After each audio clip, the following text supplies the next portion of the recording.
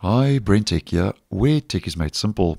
So earlier this week, Microsoft rolled out and released the June 2023 Patch Tuesday security updates for Windows 10 and Windows 11. And as I did post for Windows 10, the update was KB5027215, which was a compulsory mandatory update which would have been downloaded and installed automatically onto your device. Now, I'll leave a link to the video I did post on the update in the description.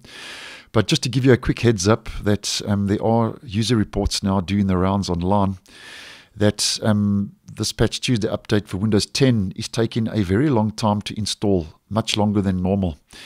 And according to reports, it's because of the cleanup process that is running post-update. Now, as many of you know, especially on Windows 10, and you may know, if you do install a couple of updates together at the same time on Windows 10, when you reboot your device and restart your device to apply the updates, you get a cleanup process that runs post-update and also shows up before your login screen.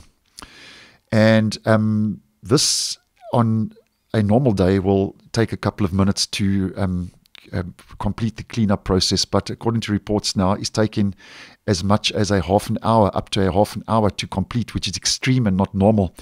So the update is taking a very long time to install for a lot of users. So just bringing your attention to the fact that if you were faced with this issue, that was what the problem, and this is what the problem is all about. And it is quite tempting for a lot of users, if updates are taking a long time to install, to kind of hard shut down your device and then restart it, which is not advised, because that can damage your operating system. So it is advised to let the update install completely, even though that cleanup process is taking a long time. So if you do notice that it's taking a long time, there's nothing actually wrong with the update. It's just that cleanup process that is taking up to a half an hour in some cases to actually complete. So it's just taking much longer than usual, so just take note of that. Now at this stage, Microsoft, because it's still early days, hasn't acknowledged the issue officially yet. So because of that, there is no workaround or fix at this stage. But nonetheless, if you have experienced any issues with the Windows 10 update, although it's not advised because it is an important security update, you can uninstall the update. And you can do this by heading to your View Update History page, clicking on the link at the top, Uninstall Updates. And yeah, you'll see the update right at the top, KB5027215. You click on that, and then you will see an Uninstall button here at the top.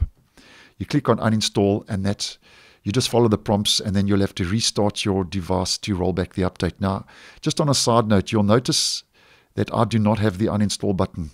If I click on the update, I do not have the uninstall button. And the reason for that is if you're not seeing the uninstall button to uninstall any update, in a lot of the cases, it means you have done a disk cleanup, which has removed a lot of the installation files for the update, which is quite normal.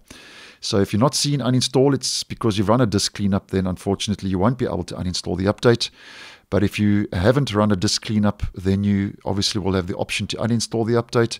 And it's always advised, if you do uninstall updates that are mandatory Patch Tuesday updates, you should always come back and pause the update, and because obviously the update then will just want to reinstall itself automatically. So nonetheless, just letting you know that that update 5027215 is taking a very long time to install because of the cleanup process. And if I get any more info, obviously I will let you guys know. So thanks for watching, and I will see you in the next one.